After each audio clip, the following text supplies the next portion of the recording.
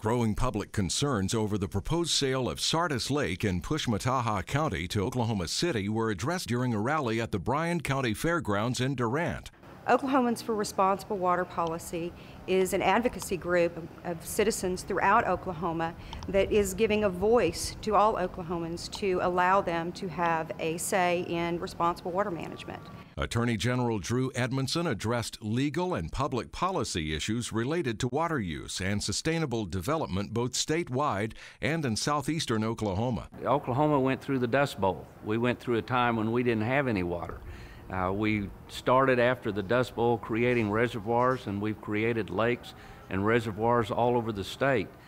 We know from history books, and some of us know from living through it, how desperate it gets when the water isn't there. And so we will be particularly sensitive to making sure the water is there in the future for all of the state of Oklahoma. While the rest of the state appears to be ready to tap into southeastern Oklahoma's vast water supply, Oklahomans for Responsible Water Policy simply maintain it's not acceptable without the necessary local impact studies. Oklahomans are paying attention, and they're talking about water.